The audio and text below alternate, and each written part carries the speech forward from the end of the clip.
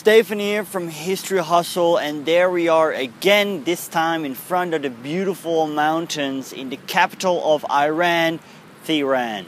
And in this video I'm going to talk about Iran during the First World War, during the Pahlavi dynasty, and during the Second World War. So it's a whole batch all for you. Alright, the 19th century was the time of modern imperialism.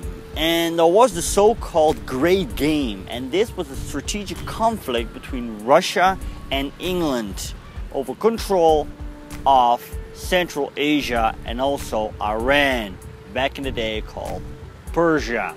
In the beginning of the 20th century, oil was discovered in Iran, and in 1907 there was the Anglo-Russian Convention where Iran was divided into spheres of influence. A northern Russian sphere, a southern British sphere, and a middle neutral sphere, a buffer zone, as you will. And this here laid the foundation for what became later known as the Triple Entente. Together with France, Russia, and England fought against Germany, the Austrian-Hungarian Empire, and the Ottoman Empire in the First World War. Now, with Persia bordering the Ottoman Empire, the northwest of Persia transformed into a battlefield for the whole duration of the war. After the First World War, the Persian Cossack dynasty was severely weakened, and in 1921, Reza Shah perpetrated a successful coup. And in 1925, he established the Pahlavi dynasty. He passed many secular laws, causing resentment amongst the devout Muslim population of Persia. During the First World War, Persia was neutral and they got dragged into war. During the Second World War, Persia was neutral, and guess what happened?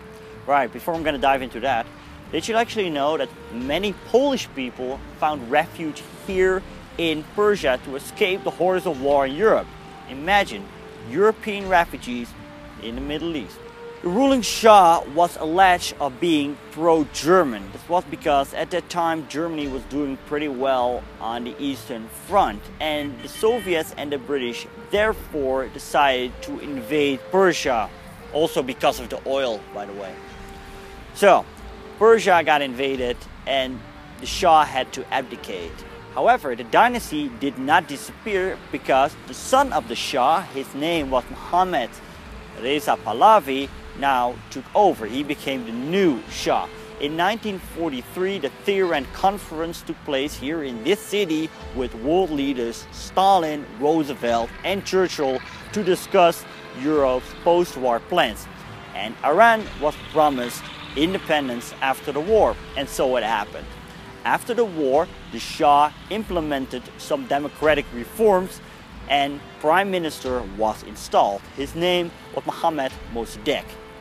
Now at some point he wanted to nationalize all British oil assets. In other words, simply put, money from Persian oil not to England but to Persia.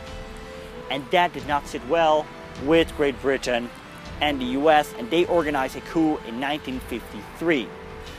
The Prime Minister Mosaddegh had to leave. The Shah kept on his throne, and he even got more and more power. Now, all this created massive anti-American and anti-Western sentiments, and this laid the foundation for the upcoming Islamic Revolution, where I'm going to talk about in the next video. For now, subscribe on my channel, check out my Facebook and Instagram, and until next time.